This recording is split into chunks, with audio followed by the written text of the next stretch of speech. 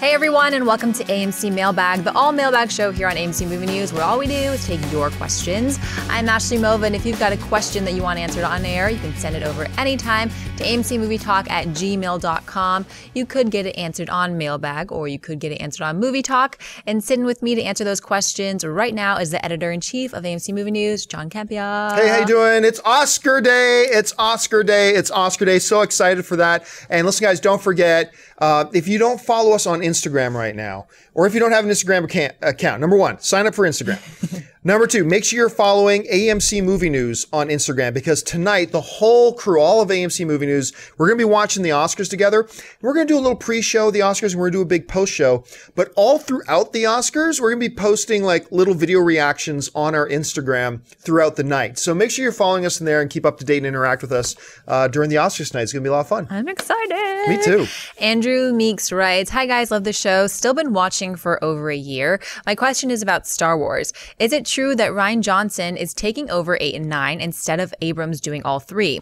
And do you guys believe that this is a smart move by Disney to replace JJ for the finishing films? Thanks guys, and may the force be with you." As far as I know, yeah. As far as I know, Rian Johnson, the guy who did Looper, I love him. He's just a great sci-fi mind to start with, and a great narrative mind. He's a terrific director. As far as I know, he is on to do episodes 8 and episode 9. Is it a good move for them to move away from JJ? Yeah, it is. And it's a good move for JJ too. Look, I have said this for a long time. I don't believe directors should stay on franchises for a long time.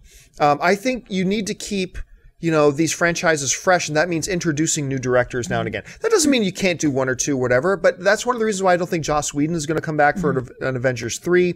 I think he needs to recharge his creative batteries, get involved and do other types of films. And I think a director like J.J. Abrams, not only would he want to step away from Star Wars after being just completely wrapped up in the Star Wars process for 2 or 3 years by the time the movie comes out, to not want to jump right back in and start the whole thing again with yet another Star Wars movie, he needs to step away, do another type of project, another type of film, get his creative batteries recharged, all that kind of stuff. Therefore, I think it's great for, a Star Wars franchise to bring in a new director like Rian Johnson, as long as it's a great director and they've got a great director. And it's good for JJ to step away. And remember too, the original 3 Star Wars movies, contrary to popular belief, the original 3 Star Wars movies were not all directed by George Lucas.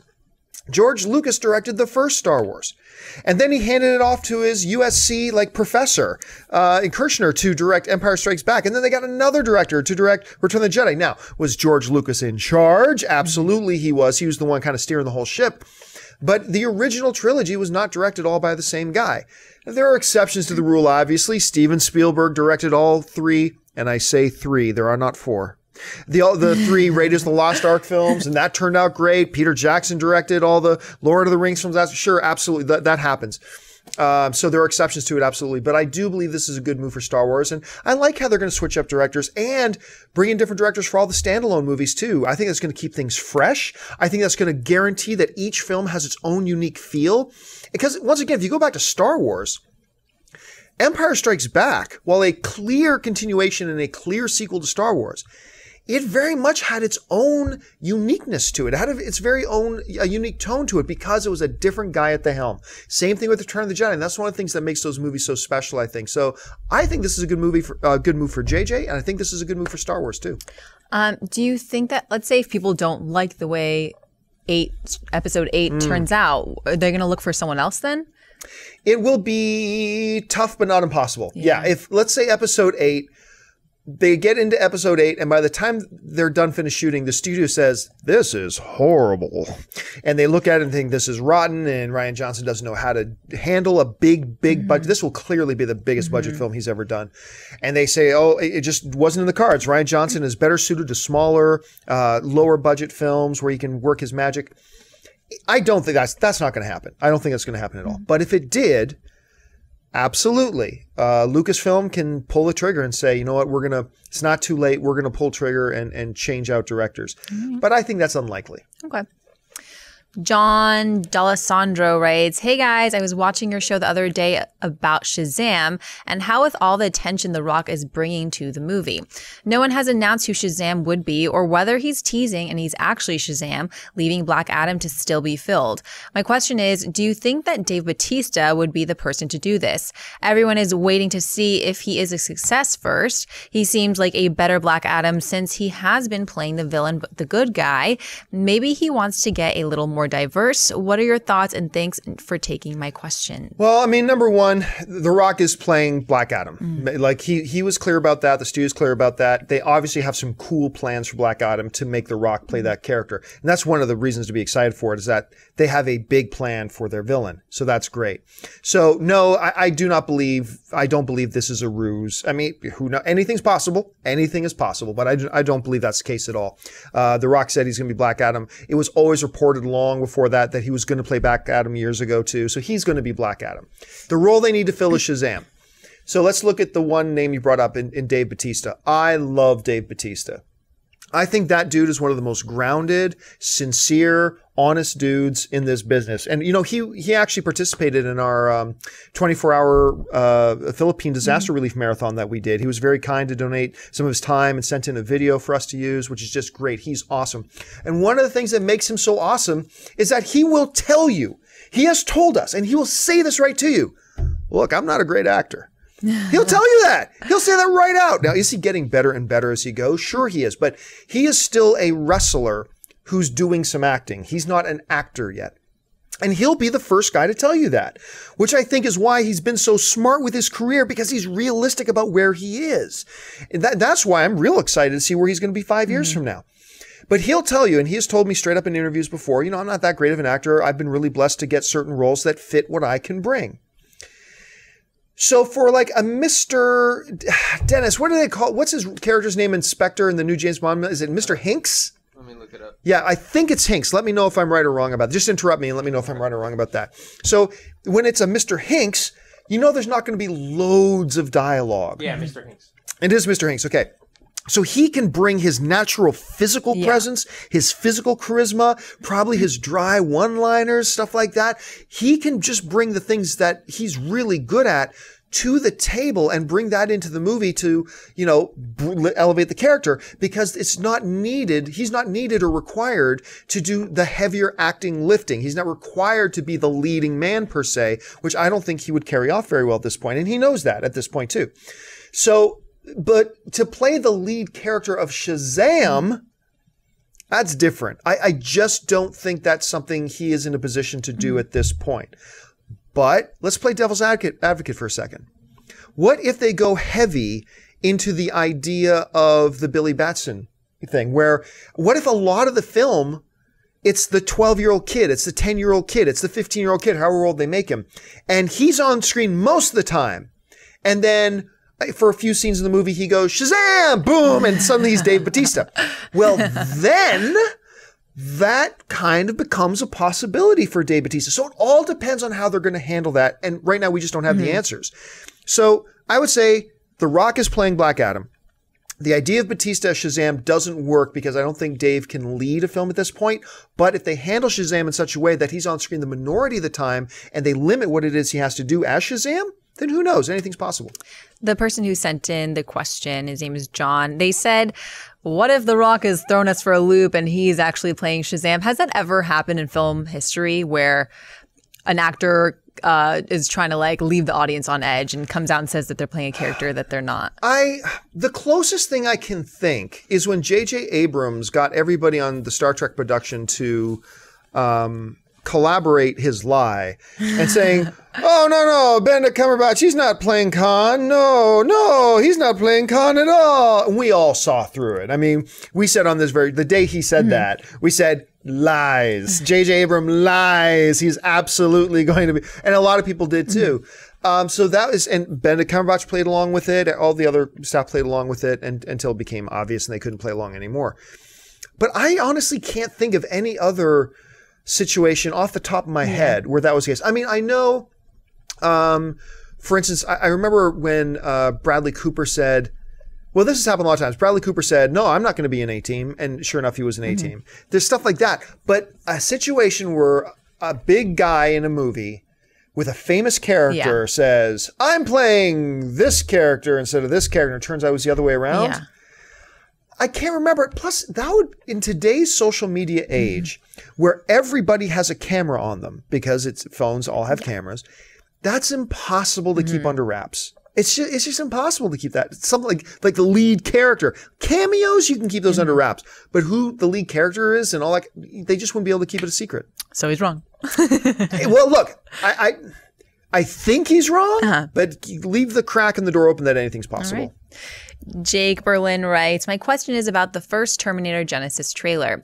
Is it just me, or is the trailer music the exact music plus lyrics used in Dawn of the Planet of the Apes trailer / marketing, specifically the second trailer? For me, as soon as I heard the music, it took me back to Dawn of Apes instead of getting me ready for a new Terminator movie.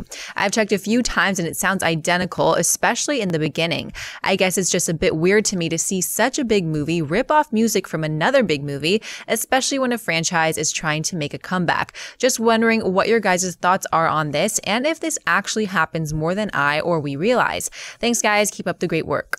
It happens much more than you realize. Really? And it's not ripping off. It's not ripping off. Like, for instance, I remember this great trailer to Lord of the Rings: Return of the King. And it's got that dun dun dun dun dun dun dun dun dun dun dun dun. But that was from Requiem. What was that? Requiem for a Dream. Requiem for a Dream. That's from Requiem for a Dream. And that same music has been used in like 3 or 4 different movies. Dun, dun, dun, dun, dun, dun. I think it's very epic and whatever. So and I remember there's a few things, songs that I pulled up and stuff like that. That song Power by Kanye West. Right? I remember to look it up. That's in the Social Network trailer. That's in the Limitless trailer. That's in Broken City trailer. That's in like 6 different trailers.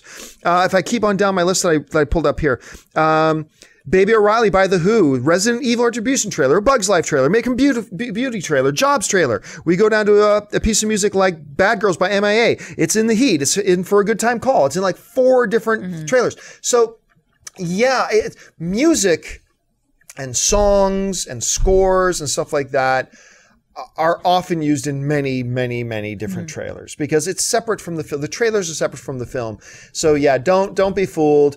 The music you hear in a trailer has probably been used in other trailers before. That's a little bit of hyperbole, but you understand the point. You understand what I'm trying to say. So yeah, no, it's not unusual at all. It happens all the time. I don't notice it as much. I mean, like I don't. Oh, I notice it all the time. Yeah. Kind of veering from the question.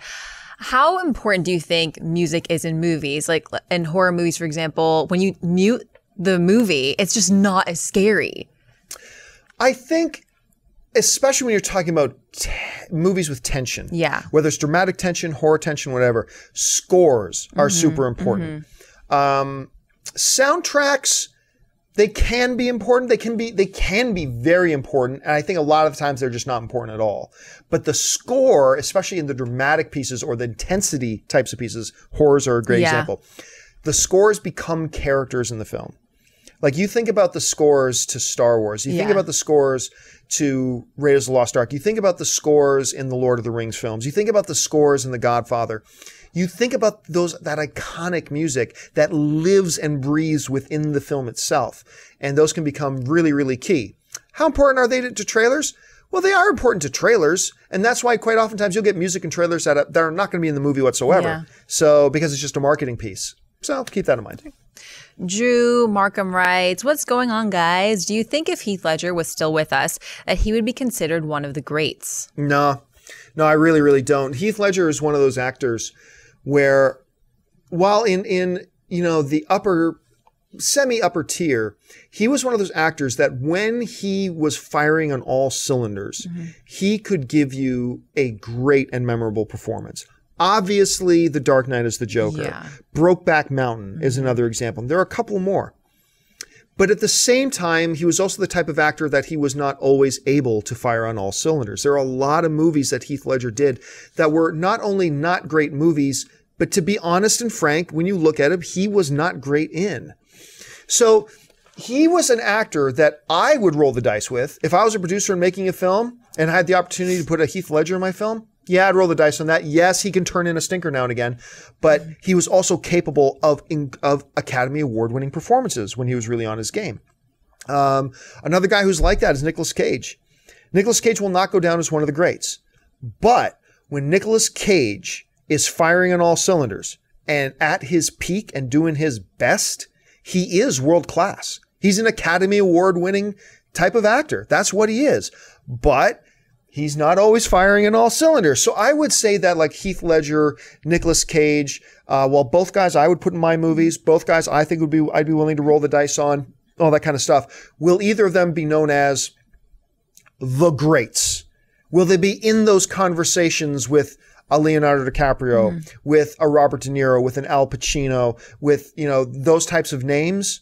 Nah, he simply doesn't belong. Now, had he lived and the tragedy didn't happen and he went on and appeared in 20 more films, is it possible that he could have evolved where 9 times out of 10 he's firing on all cylinders? Sure, anything's possible, but now we're just guessing. Now we're just reaching up in the air and pulling guesses out of the air.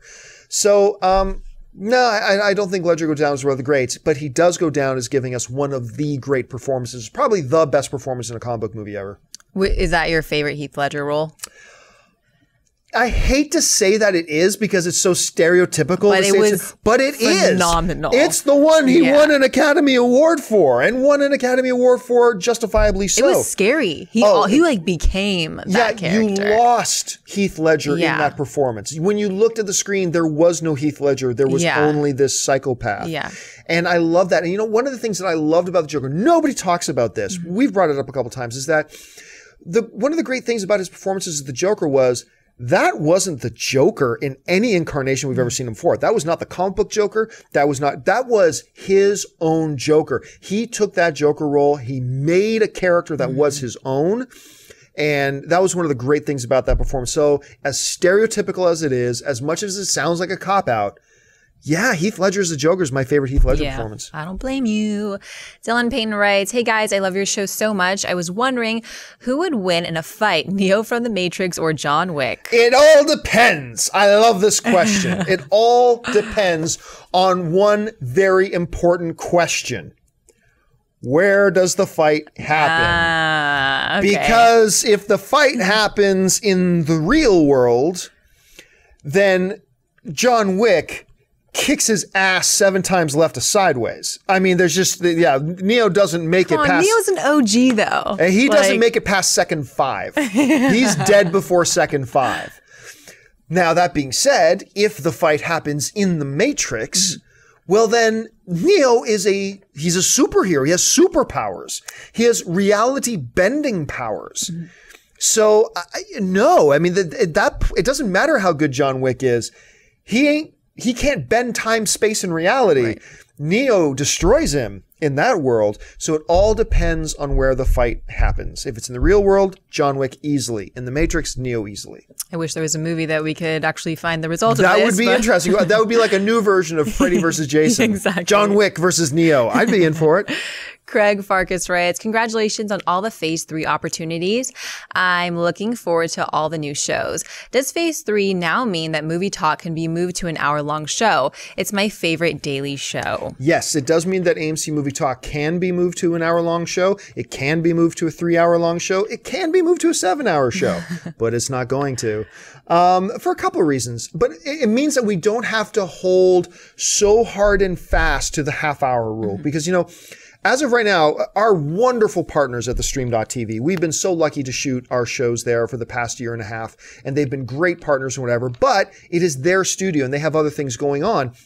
And therefore, this has happened a number of times. We hit the 30-minute mark and we haven't even got to viewer questions yet, and we've got people in the studio going, rap. They start doing wrap it up.